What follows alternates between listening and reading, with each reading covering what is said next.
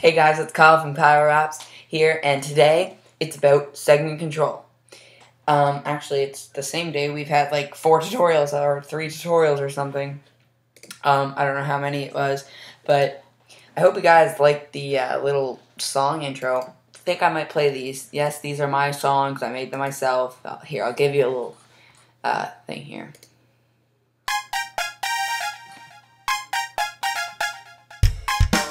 That's the first one.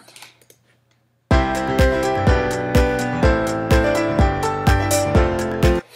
that second one, it's actually for my app, iPoke, that I'm making. You guys should see it on the App Store pretty soon. I'm still in development. I have amazing features that are coming, so watch out for that, guys. It should be shipping. Should be going on iDevices somewhere, actually I think a while, so January or February, around that area. Anyway, back to the topic. Segment control. Let's get into it. So first, open up Xcode, obviously. And create a new project.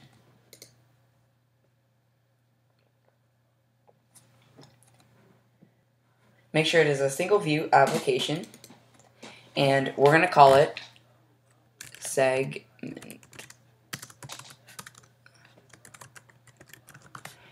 control. As always, I will be using the iPhone as the device, and I will no longer be using storyboards, just because I actually like the XIB files.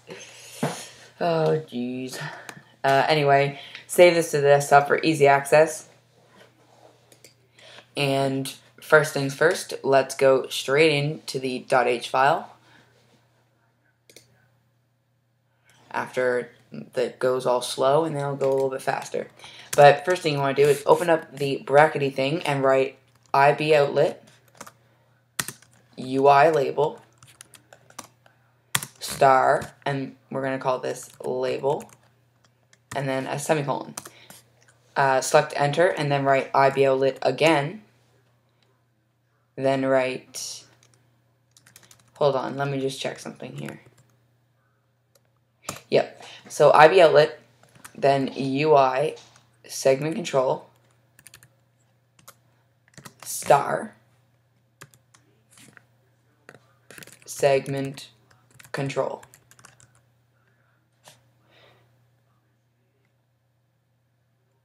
That was a pretty intense pause there.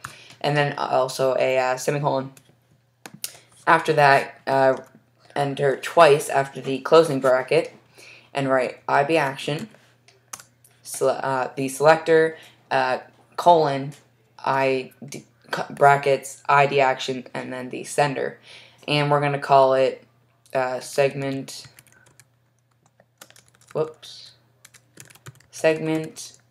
control. And of course the semicolon.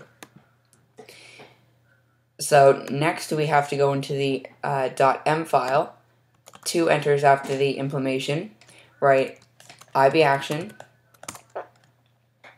segment control should automatically pop up, just get rid of that part there, open up the brackety thing and close them. Inside here write if, open up a bracket and write segment controller dot segment control style, no, sorry, selected. Okay, obviously I cannot type today. Segment controller dot selected segment index, 2 equal signs, then a 0. Close off the bracket and open up a brackety thing.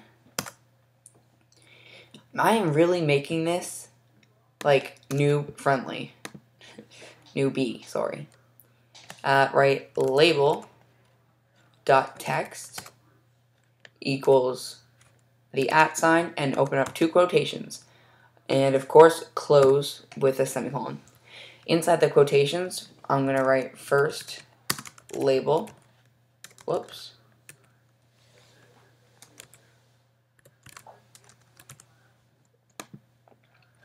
And so that we have 2 segments just after the second closing, the first closing bracket, you want to write the same thing again, only with the number 1. So let me just type this in here.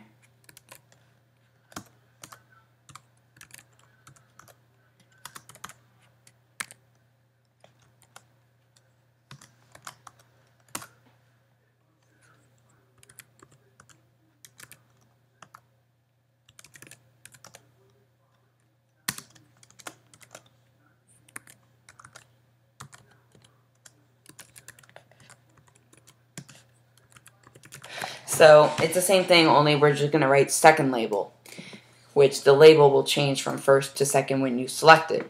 Now this is all about changing a label with the segment control, which mostly what they're used for. Sometimes they're used for different. Actually, a lot of times they're used for different. So next we just have to go connect everything. So click the view and go to attributes, change the size to 3.5, keep the orientation portrait, and we're going to get rid of the status bar for now. Next, let's drag in a label. Center it right there, make it a little bit bigger. And in the label, let's change this to the center button so it's better looking. Next, scroll down until you see segment control, which is, I passed, segment control. If you guys see it, I'm gonna get a ton of laughs. This is pretty funny. I'm blind. There it is. Wow, that's horrible. So look at that. It already says first and second there. So next, let's actually change that to bordered. Yeah, bordered. I like that. Now you have to make sure the first and the second both say first and second, just for the tutorial. Next, go to Files Owner, drag the label outlet to the label, segment controller to the segment control,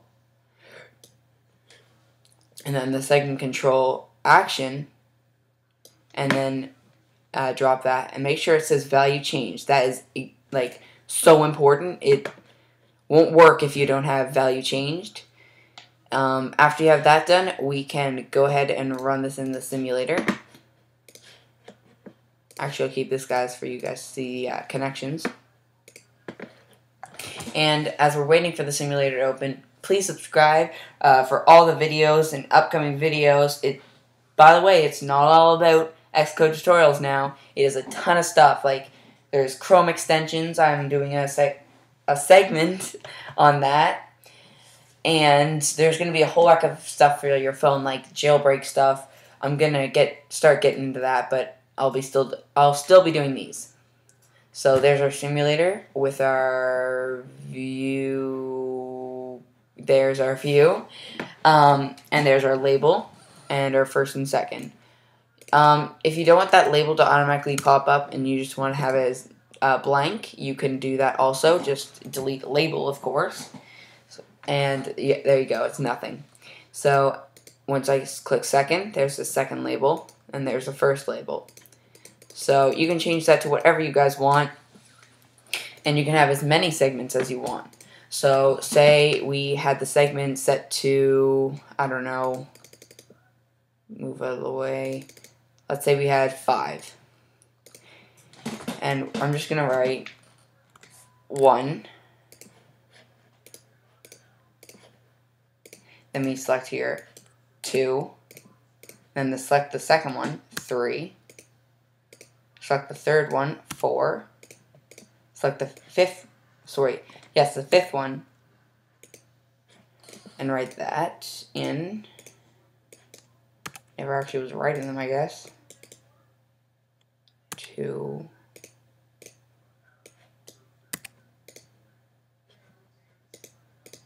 Yeah, obviously I'm not writing them.